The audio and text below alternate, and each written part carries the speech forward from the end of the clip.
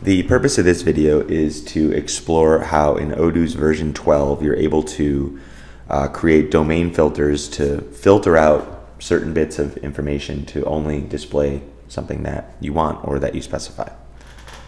The first example of this is, let's go to the customer screen and let's create some customers, right?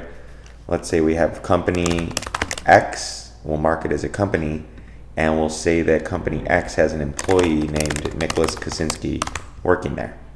And we'll set the relationship up as such. So what I want to do now is on a sale order, you can see here out of the box, I can define the company or the customer, and I have two options here. If I want to specify the company and then also the specific customer underneath it, we can use a domain filter. So I'll have customer, and then I'll have another field I'll create, and we'll call it point of contact. And I only want, when I select a point of contact, I only want to see contacts that work for company X or contacts that work for the company specified here in the customer field.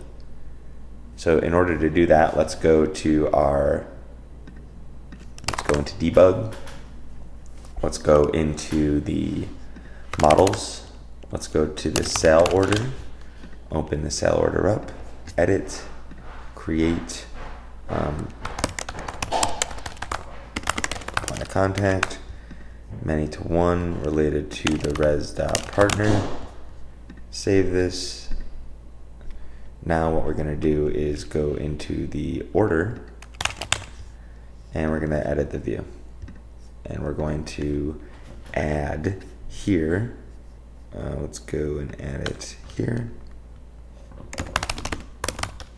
We'll add our XPOC ID. We add the field into the view, and then we ascribe a domain where I will say the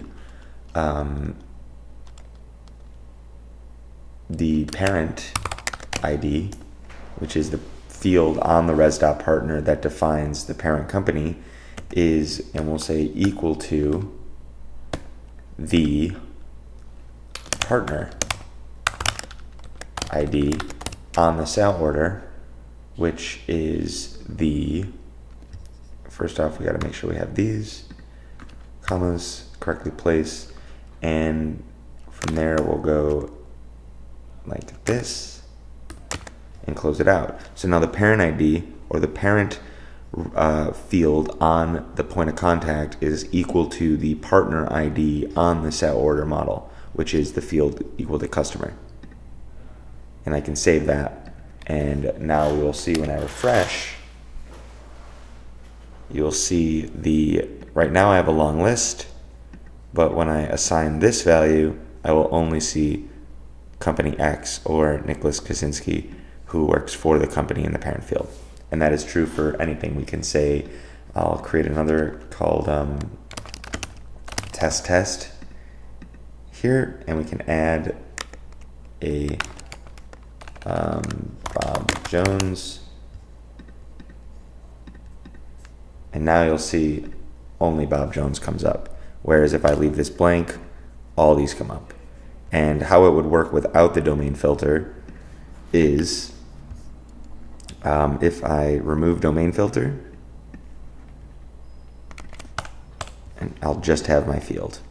And now you'll see here when I refresh, no matter what I ascribe at this field, I'll see all my contacts here. So that is how domain filters can be used. Now let's go back and actually take a second just to make sure we understand the logic of the filter. And I'll just insert it here. So domain equals, I'm going to measure the value of a field associated to this particular field. So what it's doing is it's going into the point of contact, it's looking at the parent ID, and it's going to say this parent ID, the value held in that field, must equal the partner ID on the sale order record, which is the customer field.